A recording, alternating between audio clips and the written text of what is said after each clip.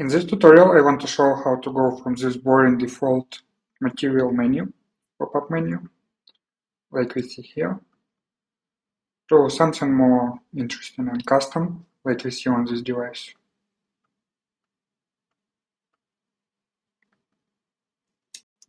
Okay, let's review what we have at the beginning. So here's our standard menu.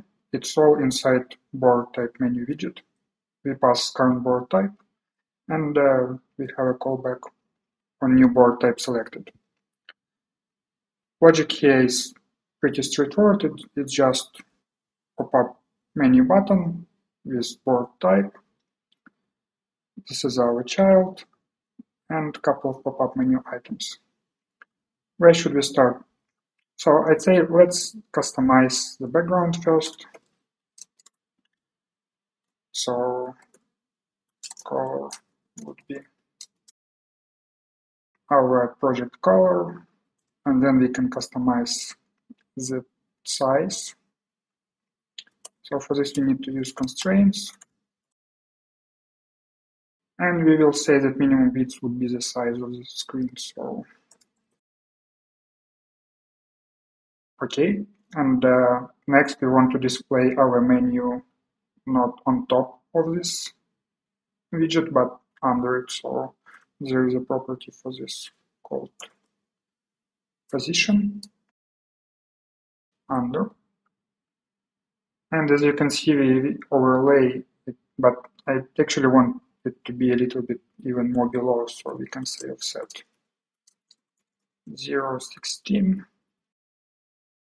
Done. Now let's round the shape. So for this we want shape border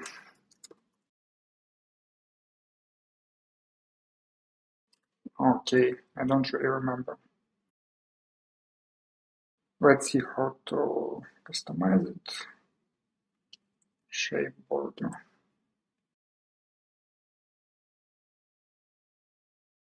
Custom. Now it's all very complicated.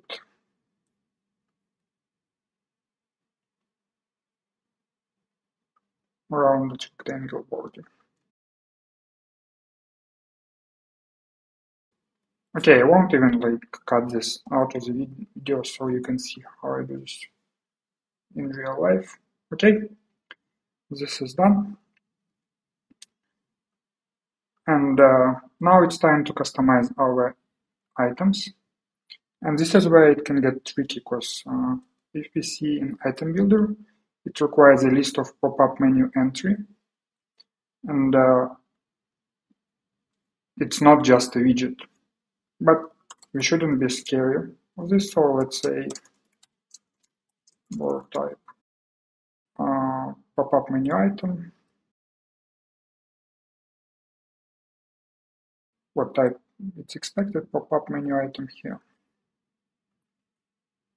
So we use generics here, so it should be a flexible type. We can create a generic board type pop-up menu item with parameterized by T, or we can just say board type over here, because we won't use it for anything else except our board type. Okay, now let's see what's expected here. We expect to call child. We don't really need this, so we will really override build method. So we need to override height, I guess, and create state.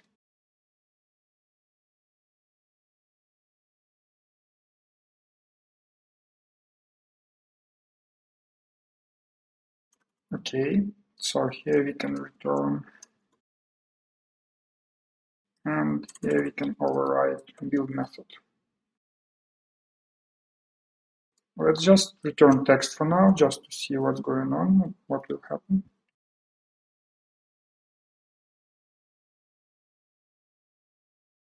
Okay, we want a constructor, so let's just pass title text. And we can create a constructor.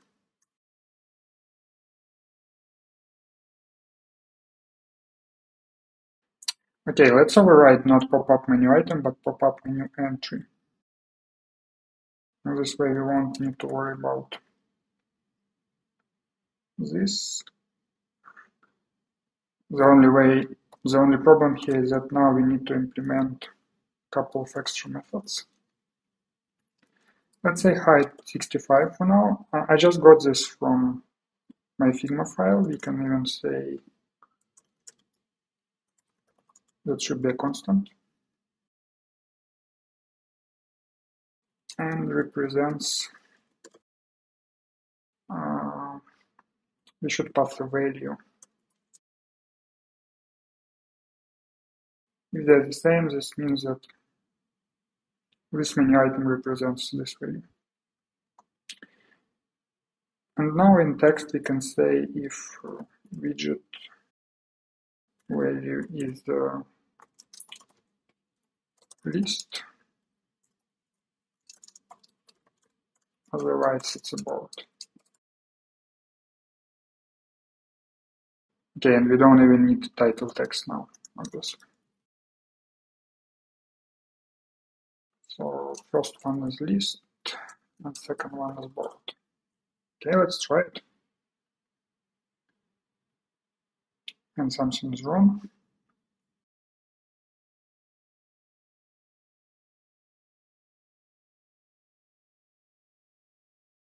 Okay, so it's not pop-up menu item state, it should be stateful widget.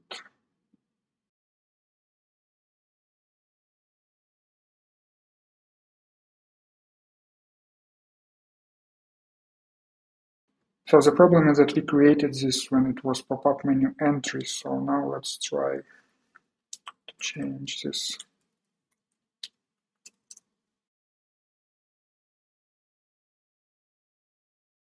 Stateful widget, so what it means is that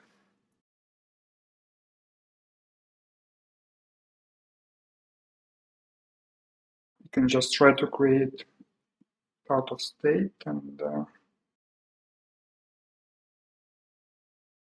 now it works. We have a list, we have a board. Let's add some paddings here. Now the problem is that when we click on any of this item, nothing happens. So let's actually reuse one of the widgets we have in this project. This widget is called tile.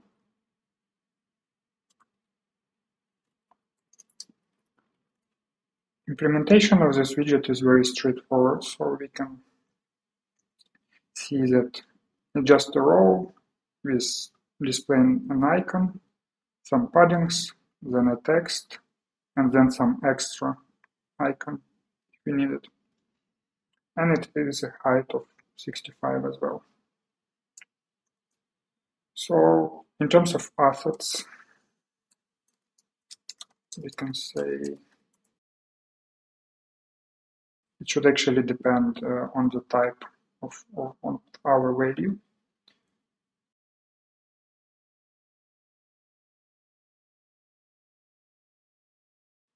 And again, I'm not making it generic just because it's one specific use case for our board type menu. Otherwise, obviously, it should be way more generic than this.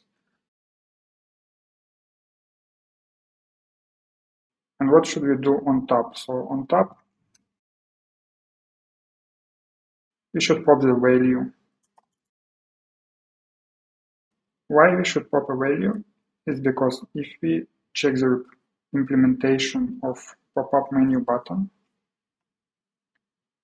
and we scroll here, we will see that it's just an icon button, and when we press, we call a method called showButtonMenu, and at the end we just call showMenu. And what showMenu does, it uses navigator and it pushes pop-up menu road. So in order for us to receive a value At the end, we need to pop this root.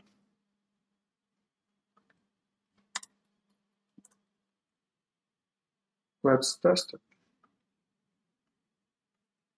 And now, as you can see, it works.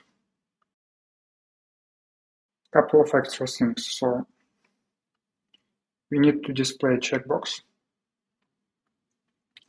And for this, let's say extra. And we already have a checkbox implementation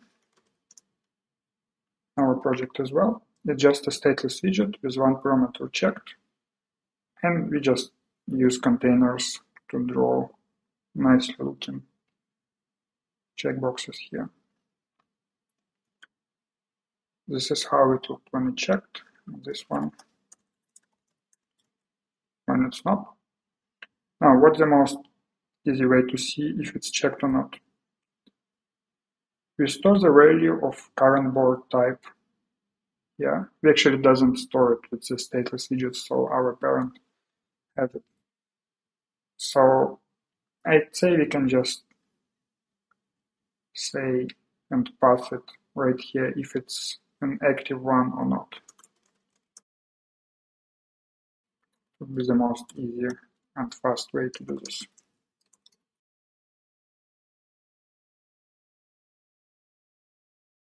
Okay. If current board type is list,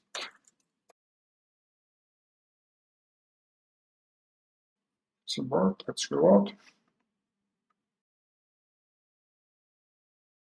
And as you can see, if we have a board, it says task board. If it's a list, it says task list, and checkbox is also correct. One last thing we miss is divider between them. For this, I'd say we can just use pop-up menu item with container.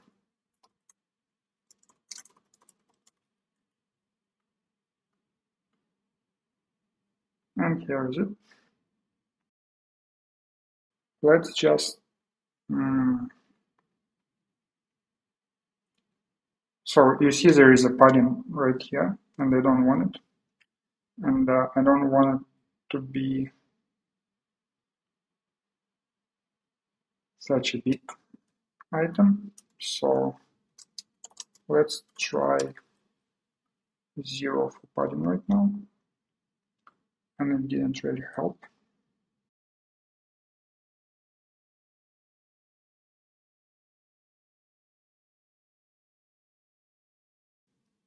Okay, so the problem here is that we are saying that height of container is 1, but as you can see, our pop-up menu item has height as well, and it's set as minimum k-min interactable dimension, but we don't want this to be interactable. We want it to be just divider. And actually there is pop-up menu divider, but it doesn't allow us to customize the color easily. So we want our custom one. So let's say height 1 is here, and padding 0 as well. And now it's divider like we want. Let's just customize the color here. Let's say white 10. What else do we want to change here? Let's just test that. If we click somewhere outside, we close it. If we switch the value, it works. I think that's it for today. Thank you, and please subscribe.